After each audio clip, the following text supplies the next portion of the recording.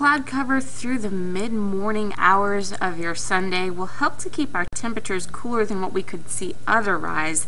We do have a front moving through Sunday night into your Monday, and that's going to increase our shower chances as we head into your Monday. And into Tuesday, we will continue to see our shower chances increasing as well. So overnight, 76 degrees with those winds out of the south, about 5 to 10 miles an hour, and cloudy skies. Then for your high on Sunday, looking at about 93 with a heat index potentially into the hundreds.